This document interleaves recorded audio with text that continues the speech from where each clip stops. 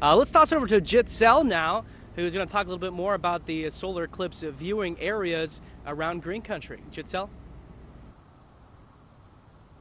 Thanks, John. Well, that sounds like a lot of fun out there in Missouri, but a lot of people here in Tulsa are also waiting to see this eclipse. Even though we won't see the totality of it, we'll see a partial eclipse here. There will be several watch parties, including here at the Tulsa Children's Museum near downtown. The Discovery Lab will be giving away free eyewear to the first 300 guests with paid admission to the museum.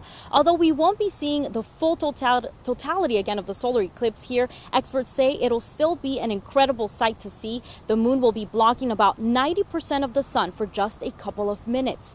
Many places in town will have watch parties like Guthrie Green starting at 11:30 with food trucks and music as well. The Salt Yoga Studio will hold a free class and provide protective eyewear for the yoga participants. The Stem Cell Science Shop in downtown is also hosting a party on the upper deck of the Boxyard Shopping Center. The Tulsa Central Library is offering a watch party for children, and more than 500 people are watching the eclipse from the top of Turkey Mountain. ORU is also showing the NASA feed of the eclipse in its Alumni Center. That will start at 12:30. Now, several school districts also have plans for the eclipse, including Tulsa Public Schools. They're providing 40,000 eyeglasses to their students today. We're going to have a list of the school districts participating on our website at khrh.com.